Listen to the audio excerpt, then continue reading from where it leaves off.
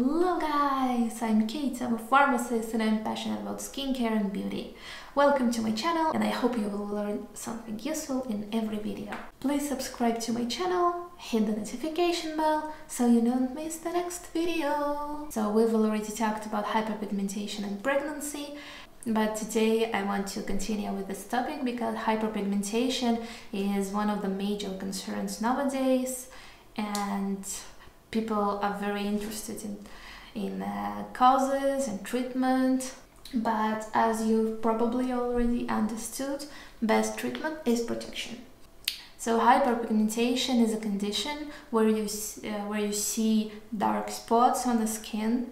Enzyme called tyrosinase produces melanin, a darkening pigment in melanocytes. So many different factors can actually trigger melanin production. Number one is what? It's sun exposure. So basically, if you spend a lot of time in the sun, you don't use a sunscreen, you don't have glasses or hats or proper clothes, you are going to develop hyperpigmentation. So why you need melanin? Of course, not just for the tan, which we all love, but actually we need melanin to protect our skin from UV radiation. However, if our skin gets overexposed to sun, this leads to overproduction of melanin, and in these situations you see dark spots on your skin. And for all those out there who scream that how did people live without sunscreens, they are not all dead, they are okay and we are going to be okay, but actually, let's be honest, they didn't have this tan madness which we see every day. People are sunbathing on the beach, people are wearing clothes that don't cover the skin at all. And we are actually spending hours and hours and hours outside, but at the same time, those people without sunscreen, their skin did burn, you know, and they had problems, which is why they try to avoid the sun exposure as much as possible. They wore special hats, they wore clothes, and they also didn't think about sunbathing at all. Let's be honest here. You don't see a woman in 16th century sunbathing on the beach. You just don't. Melanin protects your skin against UV radiation, but at the same time, if your skin gets overexposed, you will experience burn and hyperpigmentation. And actually, people with deeper complexion, they tend to develop hyperpigmentation more often in comparison to those with lighter complexion. But those people with lighter complexion, they actually burn fast. So everybody should protect their skin.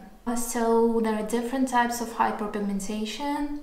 There are so-called age spots or sunspots, which we develop due to sun exposure and after a certain age. Then we have melasma, also called mask of pregnancy, and we talked about melasma in my previous video. You can see it here, link. And the third one is post-inflammatory hyperpigmentation. These are, for example, acne, pimple spots. So once hyperpigmentation spot is developed, the sun exposure can exacerbate the problem and make the spot darker or bigger. So the best approach here is either to avoid sun exposure or protect your skin and to start with treatment and as soon as you see the dark spot. One more moment here is that if you treat the spot but you still don't avoid sun exposure, the treatment is not going to work because the melanocytes are still overproducing melanin. And the same goes also for faded spots. If you get exposed to sun again and again, they are going to darken again. So if you develop hyperpigmentation, or if you want to prevent hyperpigmentation, you need to protect your skin every day and to treat hyperpigmentation as early as possible. And how can you develop hyperpigmentation? Just don't use a sunscreen. It's simple. Just go outside, spend days outside at the sun and not use the sunscreen. Okay, the first thing you can do every day is wear sunscreen.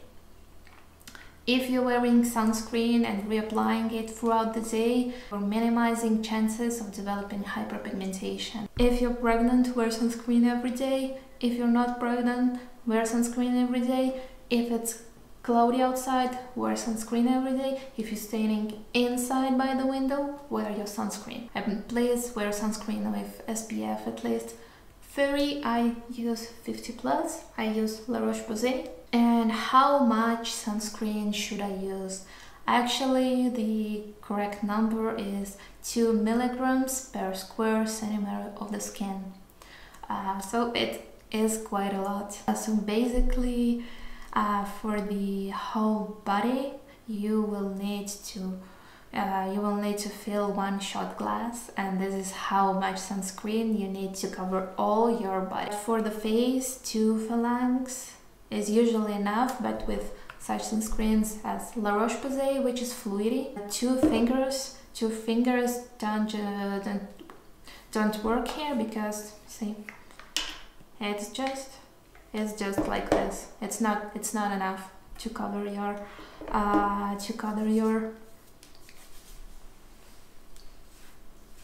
because we are not wasting. So with fluidy sunscreens, it's not enough. So you just need to apply enough. If you feel like you're not applying enough sunscreen, just apply more, apply another layer. I usually do 2 layers with this one, and I also reapply it every 2 hours or every time I go outside.